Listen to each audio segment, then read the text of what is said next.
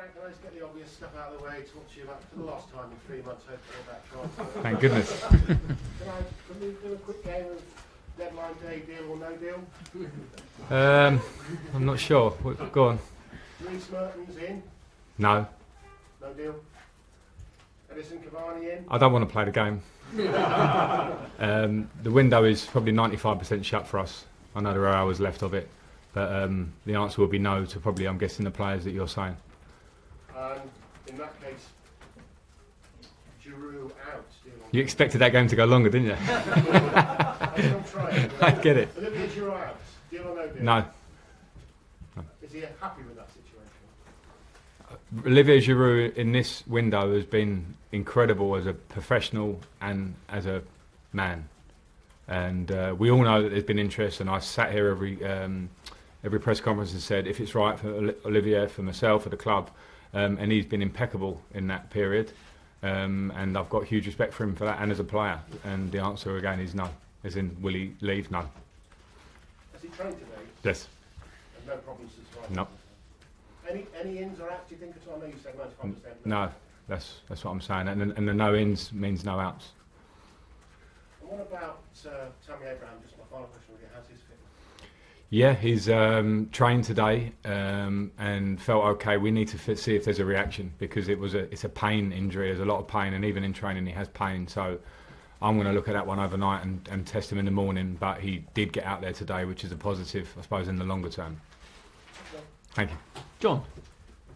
How would you sum up the transfer window then, Frank, if nobody does come in? Has it been a frustrating period for you? I don't want to say frustrating, because I'm very aware of how football is, and some things, you know, are not in my control. My first thought is always what happens on the training pitch. It's clear we wanted to bring players in. I certainly wanted to bring players in. I think I've made that pretty clear over the last few weeks, and it hasn't happened. With Olivier Giroud, you say his attitude's been great this month. Is it now your job to try and get the best out of it? Because you must be disappointed so far with what you've had.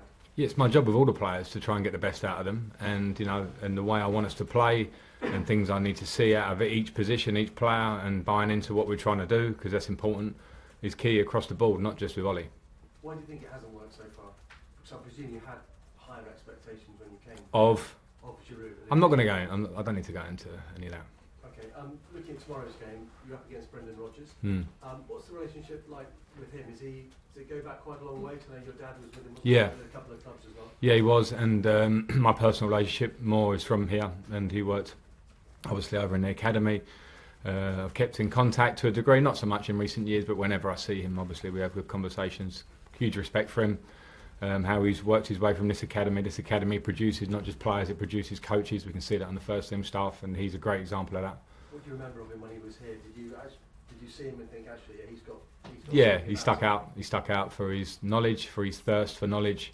He was sort of already learning different languages, and it sounds a simple thing, but I could see that he wanted to do that football related, to see how he could open up his thought process, and it was clear that he had that on the training pitch as well.